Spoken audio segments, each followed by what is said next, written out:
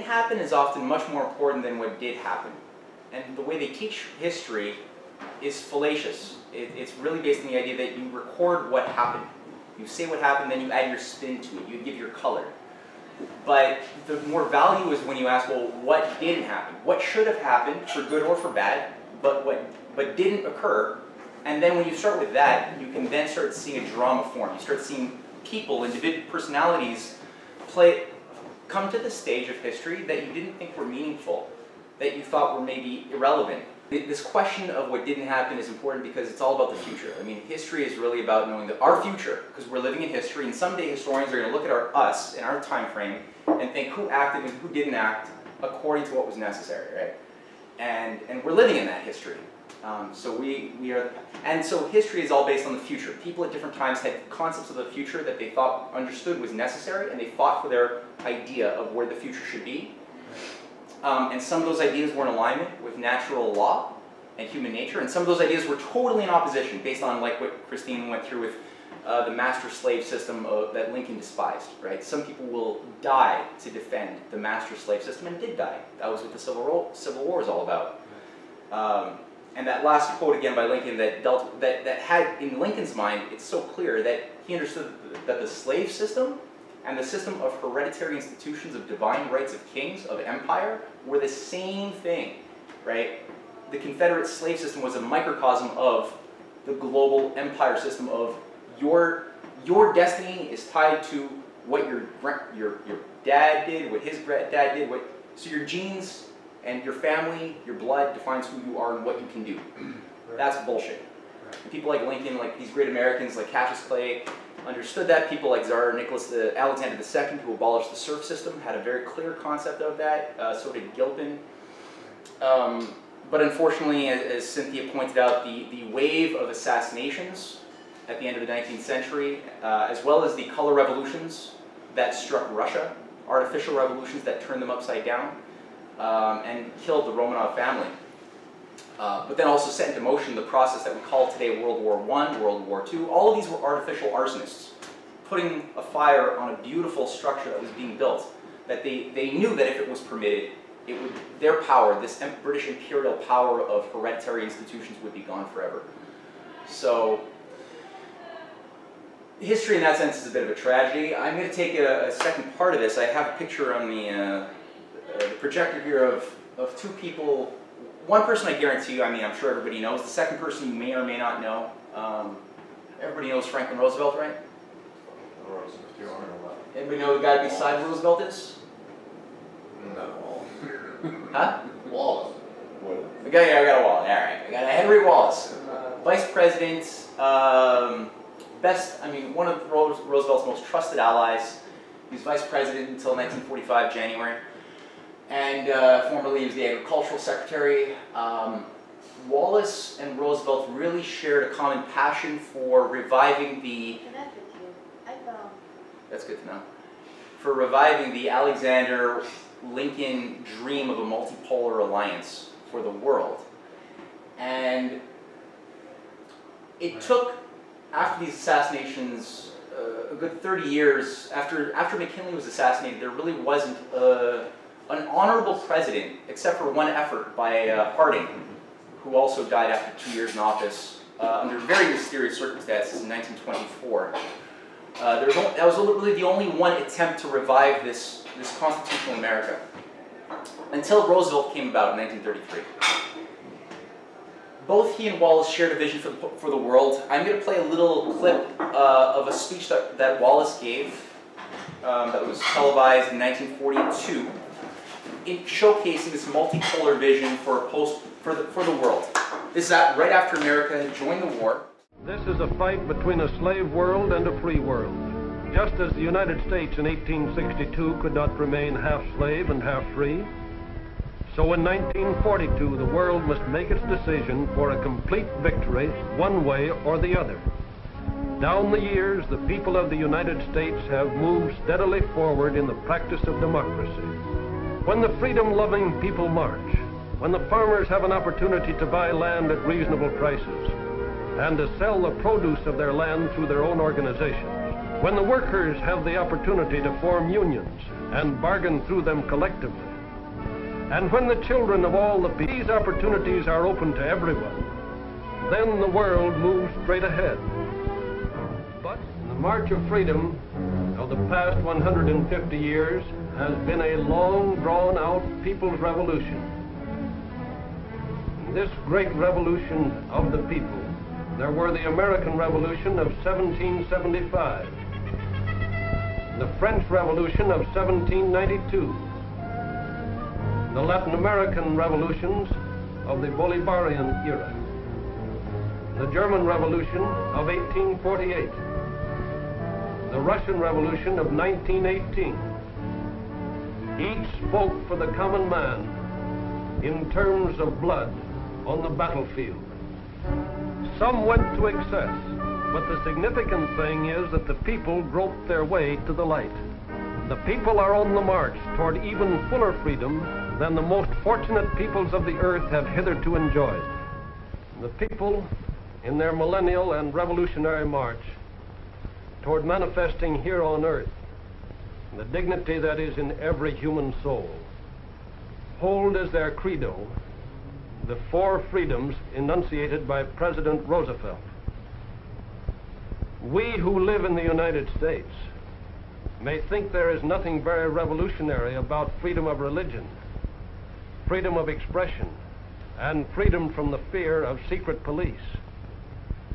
But when we begin to think about the significance of freedom from want for the average man, then we know that the revolution of the past 150 years has not been completed, either here in the United States or in any other nation in the world. We know that this revolution cannot stop until freedom from want has been attained. Yeah, and so the way Cynthia ended her class with the Lincoln monuments and that intention to ensure, like as Lincoln understood that the nation couldn't be both half slave and half free, Wallace here, along with Roosevelt, are saying 80 years later that the world can't be both half slave and half free. So they're basically, they recognize that the fight of World War II is about more than simply defeating Mussolini and Hitler, but rather liberating all of mankind from empire, from divine rights and king systems. I want people to get to know some of these individuals of history, okay? So I'm going to read some quotes, only because I find it's by reading a quote that you come to really know somebody and what their intention is. When Roosevelt came to the stage of World War II, we see often these various pictures of him, of Stalin, of Churchill together throughout the course of World War II. I happen to really like this particular picture of the 3 of them because that look on Winston Churchill's face is just extraordinary, and I think it says so much. You'll always find within these pictures that Roosevelt is sitting between Churchill and Stalin. You'll never have Stalin sitting beside Churchill. Stalin's trust in Roosevelt was very high. He recognized that Churchill was a traitor who would be happy to destroy everything that Russia stood for and destroy the world. Stalin had his own enemies and he had his own problems, and I'm not here to defend Stalin. He shouldn't be defended on everything that he did. However, he wasn't an imperialist communist. Stalin had the view, unlike Trotsky, that Russia should try to be the best socialist communist sort of state, and that in doing so and uplifting the quality of life of their people, that the world would want to emulate that example. Kind of like the same philosophy of the better parts of Americans who thought of themselves as the city on the hill. They're not there to enforce their system on the world, but by being an example to emulate, the world would follow suit in Republican principles. Very different from the imperial Russian or imperial and American approaches to subduing the weak and pushing your system onto them. Very different. Both Roosevelt and Stalin shared a similar view of where the world should go or could go after the Hitler machine was beaten. the one thing I want to say about Roosevelt, this is a picture taken in 1943, 10 years before this picture.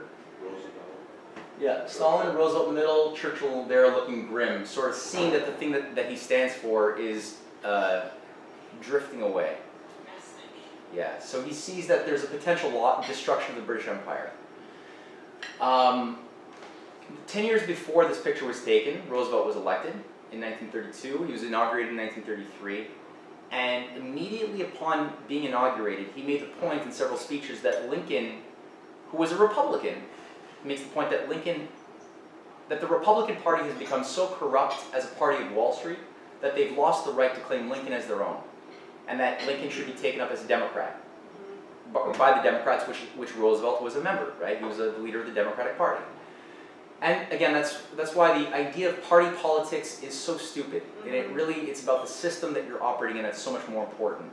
And though Roosevelt and Lincoln were two different parties, they represented the same thing and they died for the same thing. When he came in, there was 4 years of Great Depression, so the financial system had been artificially blown out in 1929. It was a bubble that was created in the 20s, in the roaring 20s of unbounded speculation, easy money. And at a certain point, the brokers on Wall Street, people like Brown Brothers, Harriman banking family, JP Morgan trusts, coordinated a simultaneous broker call loan that would be called in so that all the brokers who were gambling with money that they didn't have would all be told the same day that they had to give in the loan that they'd all taken out by these banking houses, which they couldn't pay. It was all tied up in speculation. And the default on those loans, on those broker call loans, initiated, as it was understood to initiate, that was the pinprick that blew out the chain reaction defaults that took down the world system. It started in America in Black Tuesday, but it spread internationally across Europe, Canada, and elsewhere into 4 years of Great Depression. It was really more than that. There was no solution, and the only solutions being proposed were solutions like, Hitler, Mussolini's corporate fascism is your economic miracle solution, which is what Americans and Canadians were being told to do to solve their problems, to put bread on their table after the Great Depression. That, fascism was going to, again, put you to work, build trains, build roads. Mussolini was on the cover of Time magazine. 6 times by 1933, Mussolini was on the cover of Time magazine, that's right. Hitler was twice. Hitler was twice, and then he was Man of the Year by 38. So, the only non-fascist, really, in America that had a chance, and that really took that chance, was Franklin Roosevelt in 1932. And he, through an incredible series of maneuvers that's outlined in a documentary produced by LPAC some years ago, ended up actually becoming, much in many ways like Lincoln in his time, was the dark horse candidate nobody thought could win, but ended up becoming the person who became the Democratic nominee and won the presidency because he had a policy, he had a program, nobody else did. That was based on just rejecting the political economic system of the Great Depression and putting people to work, but more than that, he earned people's trust by putting hundreds of bankers in prison. So immediately he had 100 days after getting elected where he put in Glass-Steagall, he broke up the banks that did the Great Depression. He said you can't be a speculator and a commercial bank at the same time. He broke them up, cleansed the system of the unpayable debts. He had the Pecora Commission, Ferdinand Pecora, to bring J.P. Morgan Jr. into trial in front of cameras and prove how they orchestrated the Great Depression. He was able to create the SEC for the first time to regulate the banking system. He was able to take control of the Federal Reserve by putting his own man in there, Mariner Eccles. And he used the Federal Reserve, much like a national bank, to issue government bonds and credit for infrastructure projects. That had never happened. The Federal Reserve was always a private central bank, never used. It was never, ever permitted that a government official should be able to utilize it for development until Roosevelt did what he did. And he also torpedoed the London Conference. A lot of people don't know, but there was a program for a banker's dictatorship in 1933 by the City of London and the League of Nations. And that was called the London Conference. And it was supposed to create a one-world currency and a one-world banker's dictatorship to get rid of nation-states that Roosevelt single-handedly torpedoed and undermined. He sabotaged the whole thing and basically told them to go, and take a hike. So, what's the name of that conference? The London Conference of 32-33. So, and that was, there's a whole story there. So there's a lot that Roosevelt did, and over the course of the 30s, in building these big projects like the Four Corners projects, the Hoover Dam, the Tennessee Valley Authority to electrify the South, he built, in the first several months, he was able to put 11 million Americans to work. He was able to create hundreds of new schools, libraries, colleges. He put government funds like we've never seen towards the arts. And so it was a multi-level solution that we call the New Deal today, and it was sabotaged the entire time the 1930s unfolded. You had Wall Street bankers contracting the money supply, buying up government bonds so that the government couldn't access those bonds needed to then generate the credit needed to invest in the project. So Wall Street was playing these dirty games the whole time.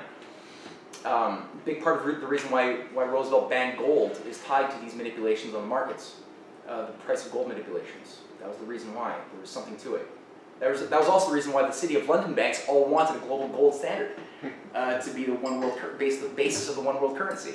So whenever you encounter people, and we often do, who just are fixated religiously on gold, they are missing something higher. So all that to say, by bringing America into a situation where they were able to become productive, he was able to rebuild the industry. 70% of America's manufacturing center was shut down in the 4 years of Great Depression. He was able to revive that, and by creating that basis over 10 years, America was able to finally enter World War II and stop the Hitler machine, which was a Wall Street, City of London funded machine, right? As has been proven time and again, had it not been for Prescott Bush and the different City of London financiers and Wall Street financiers, who today run much of our world, Hitler and Mussolini could not have existed. And they wanted America to be a fascist America. So Roosevelt did a lot. I'm skipping a lot here, okay? But just to say, he did a lot.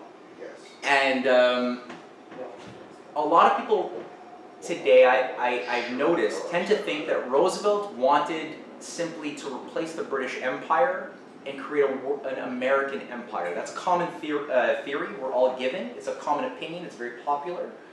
It's not true. And it took me a long time to figure this out. I think we've all sort of been through our own experience of discovery to recognize that there's been a bit of a sleight of hand. Roosevelt not only didn't want an American empire, he did have a conscious idea, just like Lincoln and Gilpin did, to destroy the British Empire. He actually wanted to destroy it after the World War II would be finished. And I'm going to read a series of quotes by Roosevelt that were published from a book written by his son Eliot, in a book called As He Saw It in 1946, after Roosevelt died, to give people a sense of what Roosevelt envisioned for the post-war world and why it didn't come to pass, but what those battles were. And he recorded the battles between Roosevelt and Churchill really well. But before I get into the Churchill-Roosevelt battle, the first thing that Eliot records is Roosevelt's vision for where the world should be. And I like this. But Eliot records his father saying, "I'm talking about another war, Eliot. I'm talking about what will happen to our world if after this war we allow millions of people to slide back into the same semi-slavery.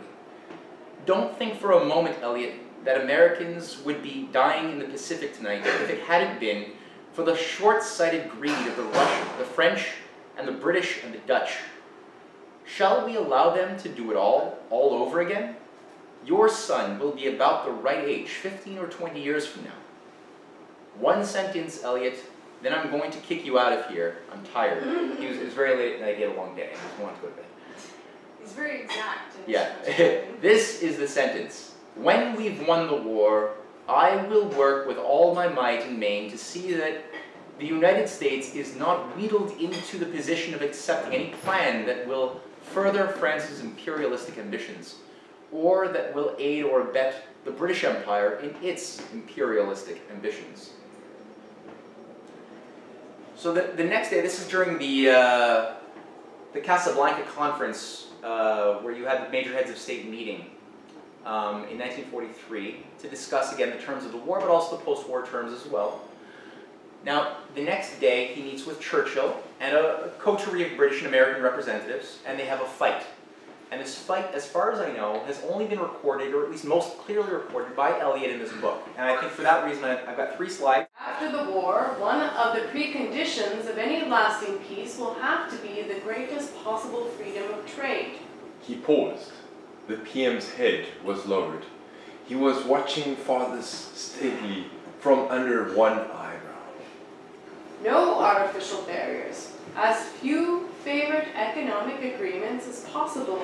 Opportunities for expansion. Markets open for healthy competition. His eye wandered in necessity around the room. Churchill shifted in his armchair. The British Empire trade agreements are... Father broke in. Yes, those empire trade agreements are a case in point.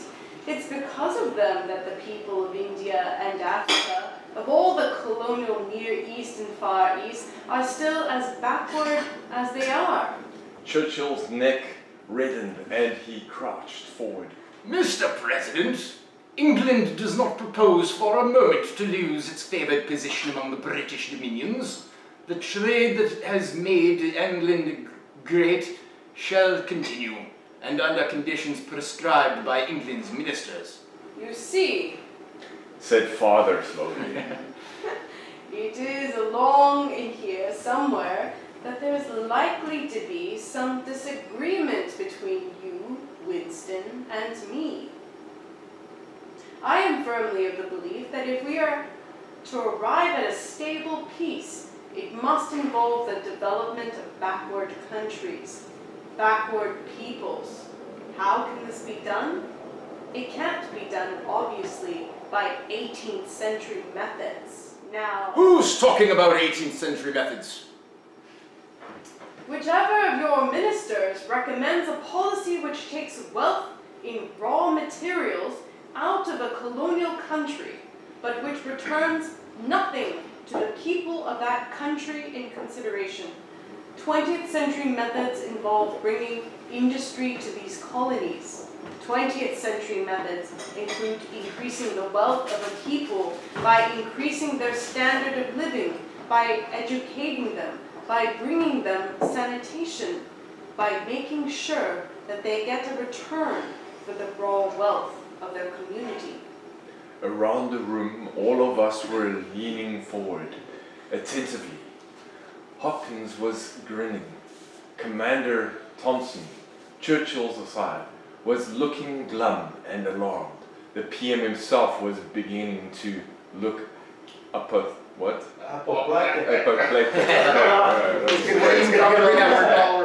Who mentioned India?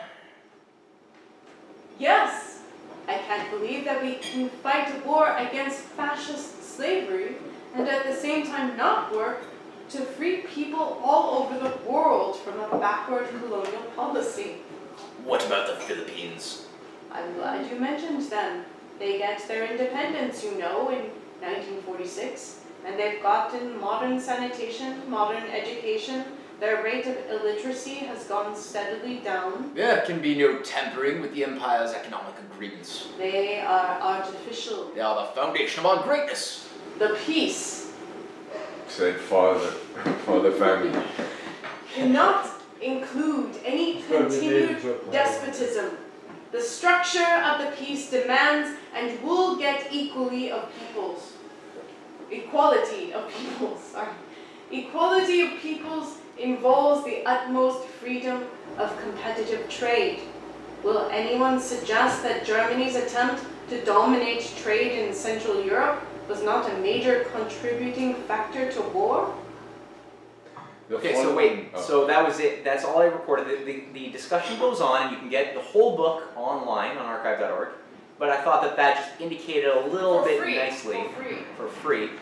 Now, the conversation sort of ended that evening. That was the substance of it.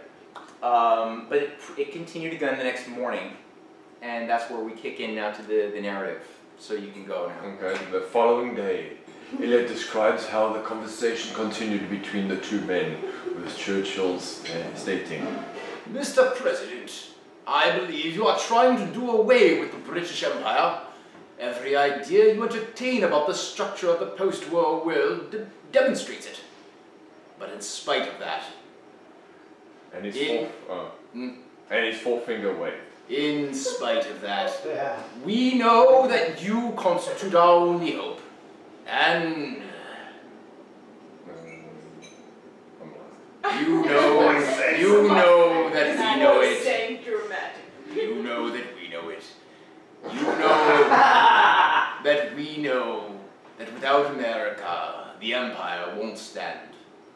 Churchill admitted in that moment that he knew the peace could only be won according to the precepts which the United States of America would lay down.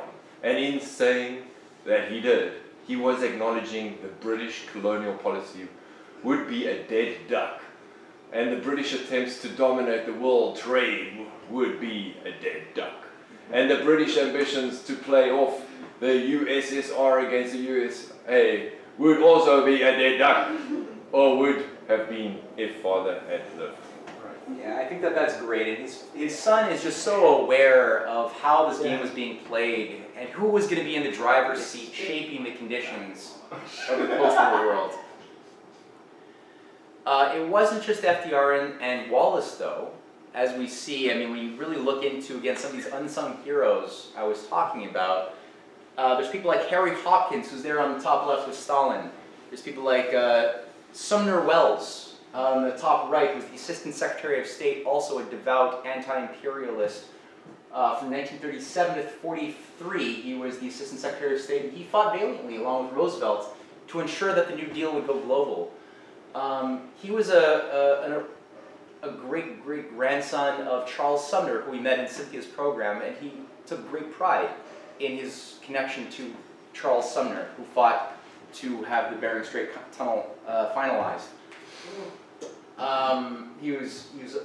There was a whole scandal that caused him to lose his job in '43. There you have Wendell Wilkie with Stalin as well, who was known as the he was the head of the Republican Party, and he was Roosevelt's man in the Republican. He was called the Republican New Dealer, who Roosevelt recruited as the New Deal ambassador to the world and sent him on 2 worldwide trips from 1942 and again in '44. As a Republican. As a Republican.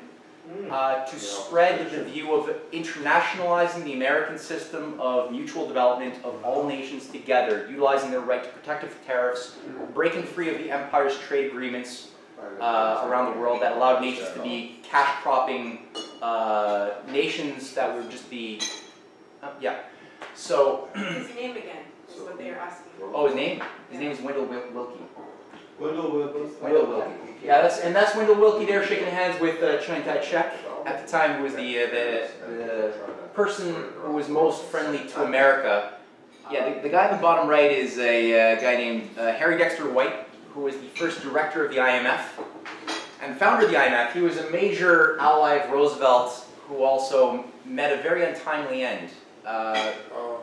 This is part of the thing, right, where when you look at the history that didn't happen but should have happened again, you start seeing that institutions like the IMF, the International Monetary Fund, that have played a very negative role in world history as an imperial banking enforcer, keeping nations locked into conditionalities and usury is debt, actually had legitimate foundations. And when Roosevelt and Dexter White originally created the Bretton Woods framework for the post-war world, it was designed with the World Bank, the IMF, to be lenders, to be instruments to provide long-term credit to Africa, to India, to other countries for their development needs so that they could stand on their own 2 feet. In many ways similar to what China is doing today under the Belt and Road Initiative, with the China Import-Export Bank providing credit for Africa infrastructure and more.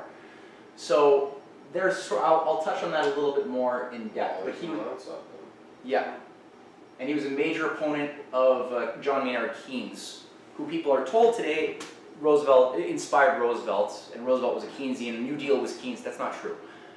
He was an enemy of Keynes. Keynes hated Roosevelt. Keynes called Roosevelt an economic incompetent. Roosevelt thought he was just an ivory tower mathematician and wrote. Tell the story of Newton. No. Okay, yeah, you know what? I will. Anybody know the story of Keynes and Newton? Newton? No. He loved Keynes and Newton? Isaac Newton.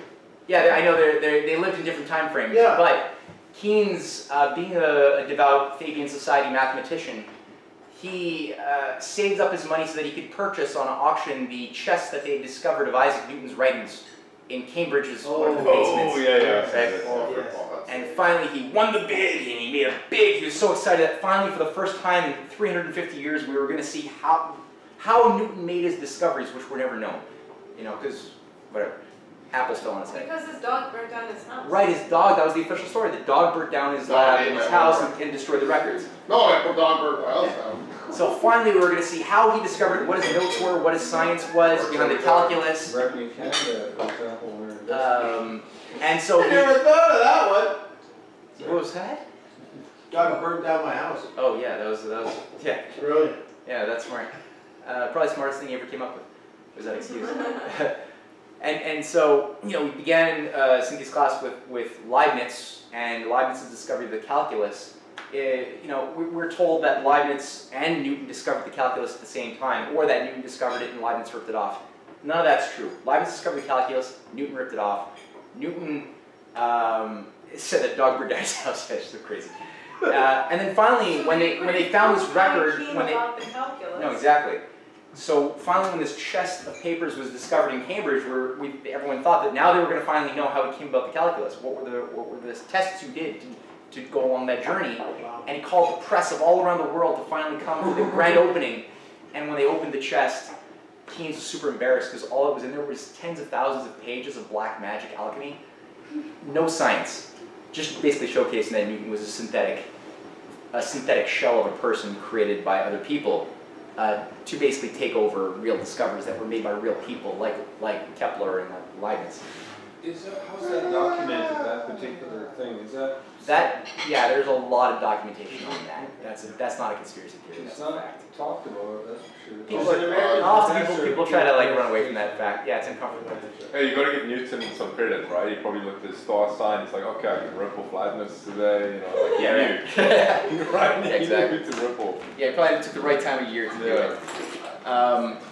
So all that to say, okay, there's a whole array of international New Dealers, people who were like Charles Sumner and Seward, who were following the Lincoln design for the post-Civil War vision. These guys are doing the same thing, wanting to liberate the world from empire. Wendell Wilkie, I was just going through some papers and found a great quote by Wilkie in 1942 after he returned from meeting Stalin. He had traveled to all of these different African countries to plan and coordinate the industrialization of these countries after the war. And he wrote, in Africa, the Middle East, throughout the Arab world, as well as in China, and the whole Far East, freedom means the orderly but scheduled abolition of the colonial system. When I say that in order to have peace, this world must be free, I am only reporting that a great process has started which no man, certainly not Hitler, can stop. After centuries of ignorant and dull compliance, hundreds of millions of people in Eastern Europe and Asia have opened the books. Old fears no longer frighten them. They are resolved, as they must be, that there is no more place for imperialism within their own society than in the society of nations. I like that. Beautiful. Yeah. Now, okay, if you ask, how is this going to happen? It's all well and good that you have these beautiful visions for win-win, development around the world, but I mean, is it realistic? Is it practicable? How were these guys actually thinking about making it happen? Now, I want you all to think about what Putin and Xi Jinping have created with this new Silk Road BRICS alliance, okay? Because obviously you need strong nation-state powers that are in a common understanding of the problem and the solutions. And what Putin is calling for the West and for America to recover in itself, that it's lost. Henry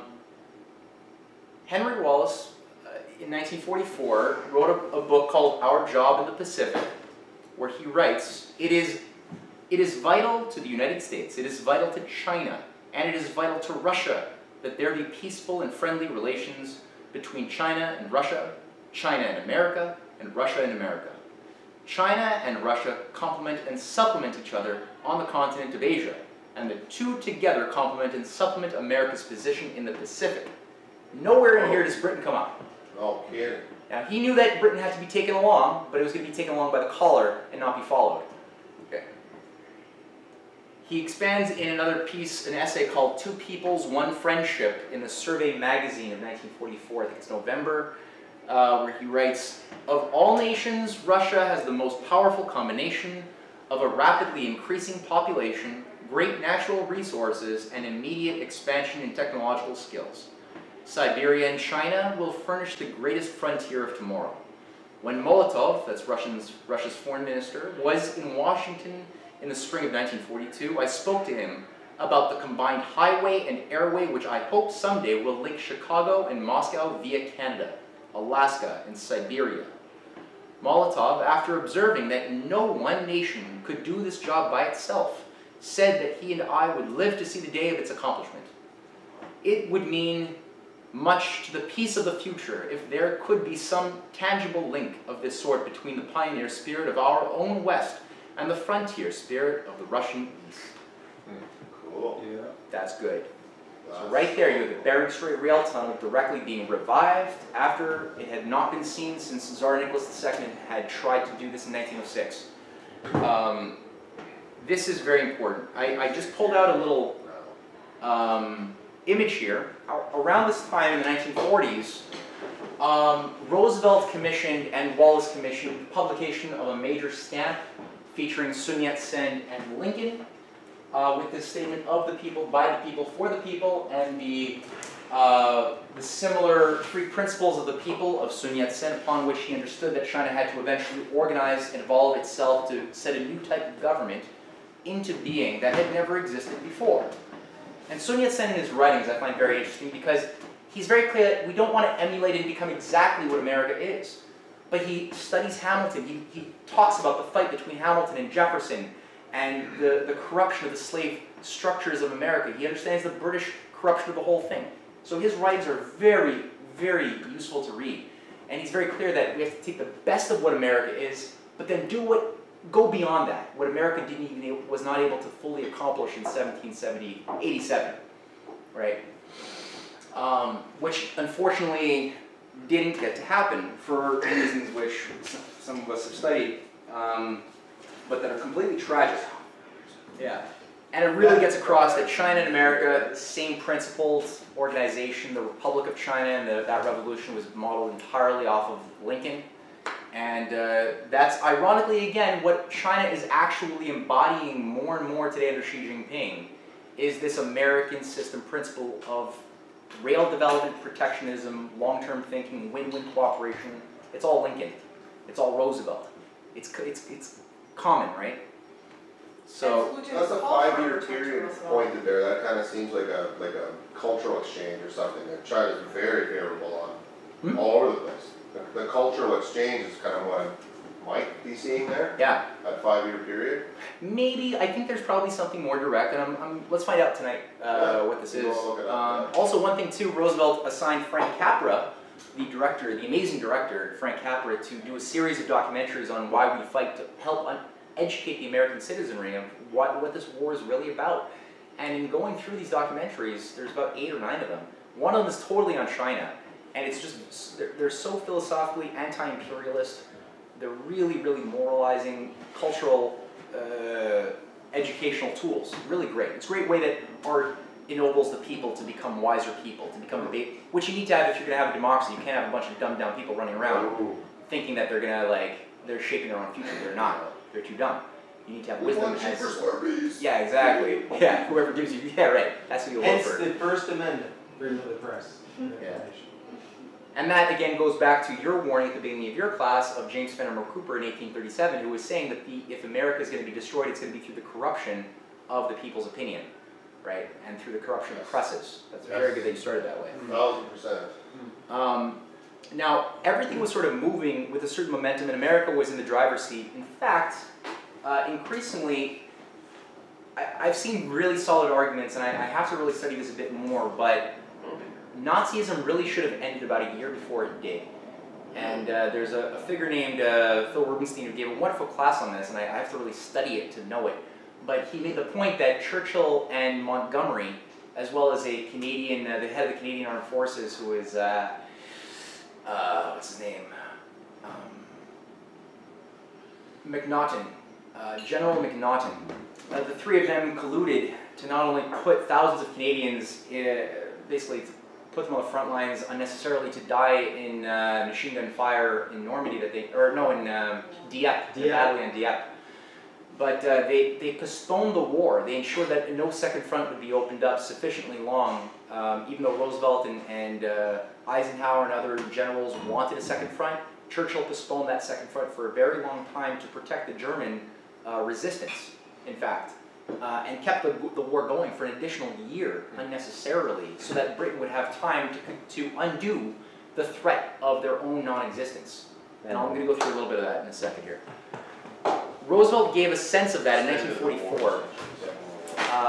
Speaking again to his son, Eliot, he writes he shares a warning to his son of what he understands is cropping up inside of American intelligence and the State Department.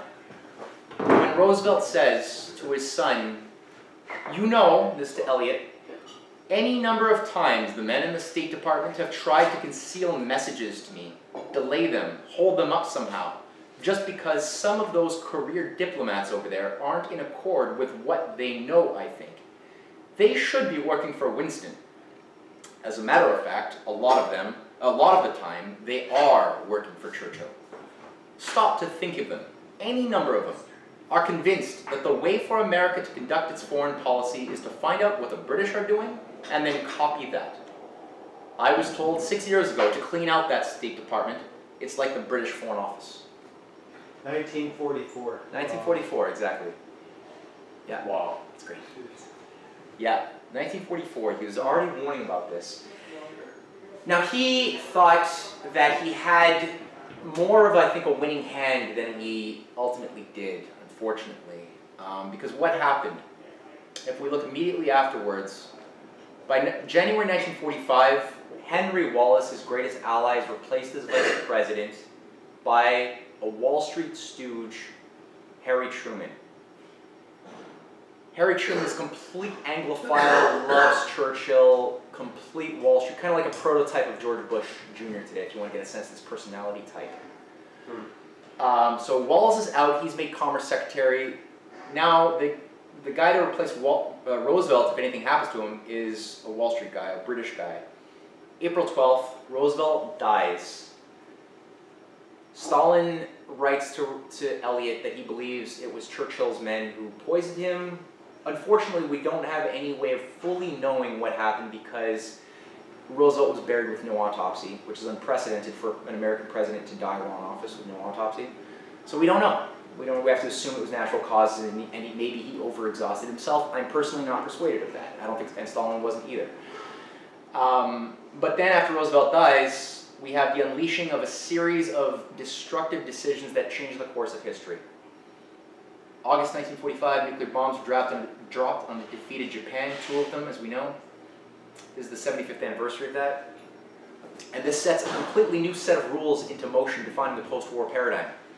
September 20th, 1945, a few months after that, the OSS, the Office of Strategic Services, America's intelligence agency, is disbanded. All patriots, all intelligence officers loyal to Roosevelt and Wallace are dismissed forever. In most cases, very few got any type of positions afterwards. They're all labeled red commie sympathizers. So the purge begins. Cynthia wrote a wonderful article on that called The Enemy Within. It's on the website, on Canadian Patriot, on strategic culture. Really good article to read. And then by March 5th, 1946, the Iron Curtain speech is delivered by Winston Churchill in Missouri. Winston Churchill comes to Missouri, delivers the speech that ushered in the Cold War and defined a new set of polarized systems of relationships around the world.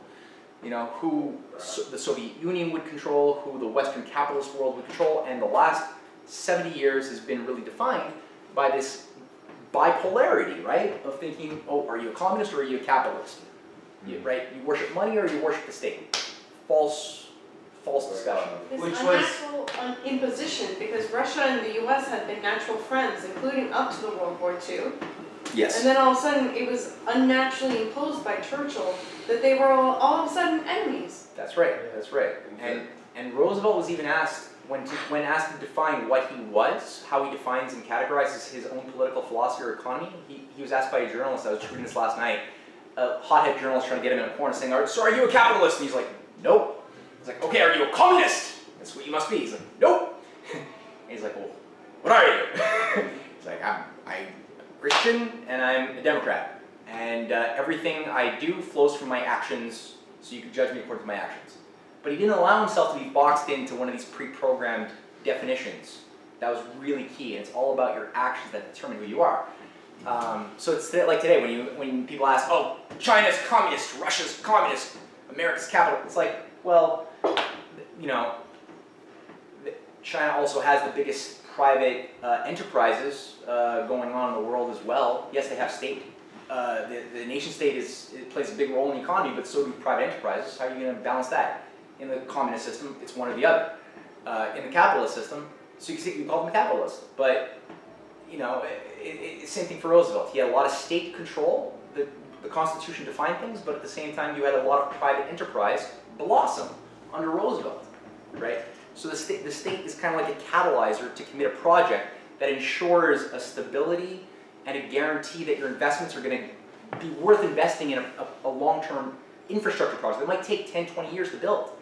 You need some guarantees, right? So the purpose of the state is to get that ball rolling, but then you have to allow the freedom of the private sector to get the job done, give out contracts, bid for them, you know, do the work.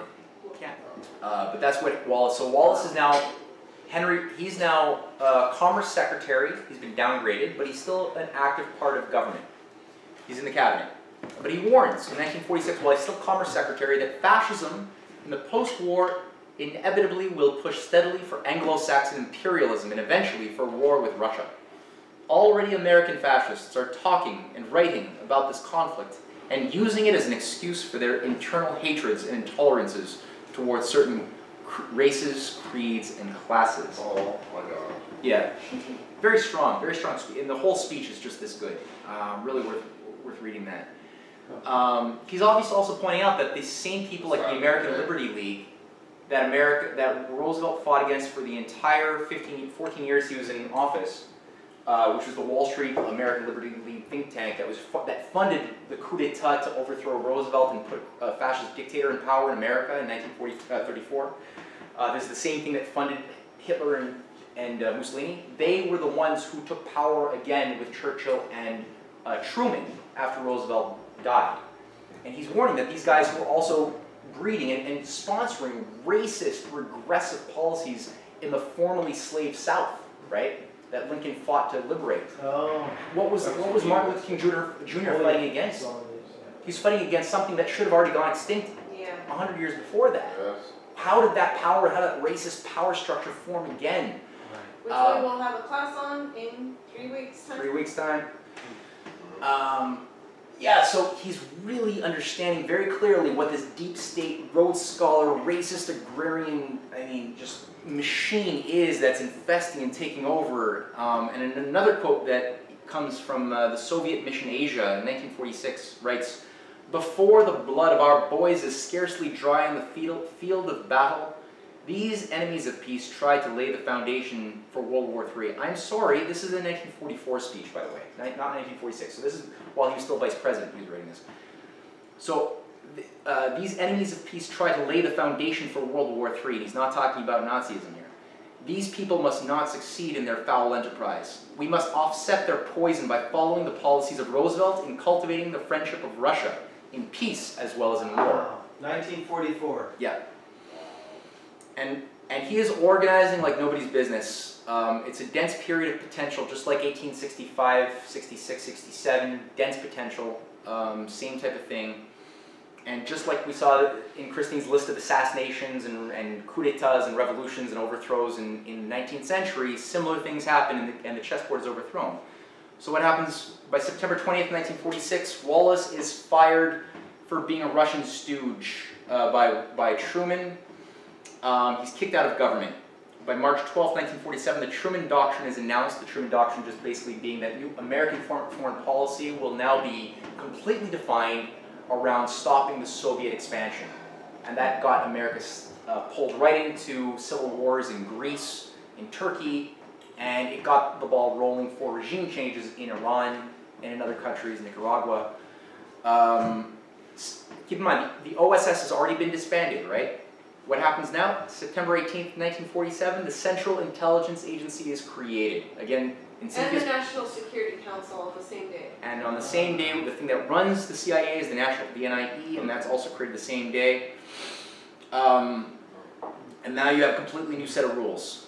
Harry Dexter White dies. So August 16th, 1948, IMF is completely hijacked. This is the first and last patriot anti-imperialist to ever officially run the IMF. Now dies mysteriously on his way out of a McCarthy, not McCarthy because McCarthy came later, but there's a House Un-American Activities Committee hearing on Soviets in America. He's obviously labeled a red commie because he's for friendship with Russia and China and development, so everybody like that is labeled red commie. And he faces hours of being under the grill in public. Is on his way leaving the court, he keels over in a heart attack and dies. He was also campaigning for Wallace. So in 1948, Henry Wallace didn't disappear. I'm going to say something about that in a sec. But just one other element to this process, Cynthia dug up something very interesting in her paper. In 1950, there was NSC, National Security Council Memorandum 75, a directive to save the British Empire by the State Department and CIA. Basically with the logic that because the biggest bad enemy of the world is the Soviet Union, and the British Empire supposedly trying to dissolve itself, if it does so, the Soviets could likely take control of all the British former colonies, and we can't allow that. It's more cost effective, as you point out, to protect the British possessions, and hence the Anglo-American special relationship is set up to now have a new Anglo-American empire. So people call it an American empire, and it's not American, it's a British empire. Yeah. Moving on. So, I mentioned here that Wallace didn't give up without a fight. I mentioned that Dexter White died while campaigning for Wallace for the president in 1948. Wallace decided to run as a third-party candidate, so even though he was kicked out of government, he ran as a third party for the Progressive Party of America, along with people like Paul Robeson, the singer. Einstein was a big backer of Wallace as well. Dexter White was one of his lead organizers. And he fought valiantly. You could listen to some of these speeches online. They're really gorgeous. Really, really, really good. And that would have completely turned the Cold War wouldn't have happened if Americans had acted morally and voted for him appropriately instead of just succumbing to the propaganda, which they knew they had the ability to know was not true.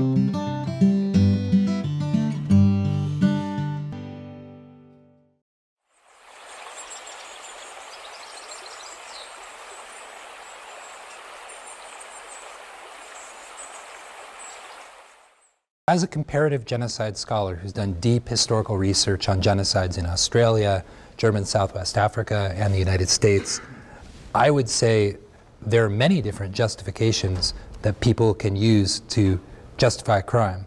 And one of the elegant things about the UN Genocide Convention is that motive does not figure into the definition. Why is that useful? Because when you think about a homicide, and a genocide is a homicide multiplied many times over, there are many different motivations that a killer can have for taking the life of another human being. In this particular instance, one of the driving factors was a widespread belief in the inevitability of American Indian extermination. The two major lines of this thinking, one was biological, that American Indian people were biologically unfit and would be overwhelmed by the new diseases, new technologies, new animals, new plants that they were encountering. And the other was that this was simply divine will. This was providence.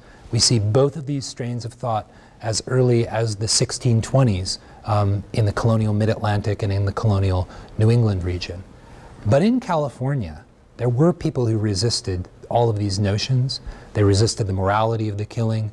They resisted the necessity of the killing. And so I tried in the book to really highlight them as a counterpoint to this widespread belief. There wasn't much debate about it. That's what's rather extraordinary. There was a widespread consensus among white people such that editorials advocating the total physical extermination of particular tribes, or even every Indian person in the entire United States, could be freely published with very little repercussions. So, but there are these moments that show us there are people who knew that this was wrong.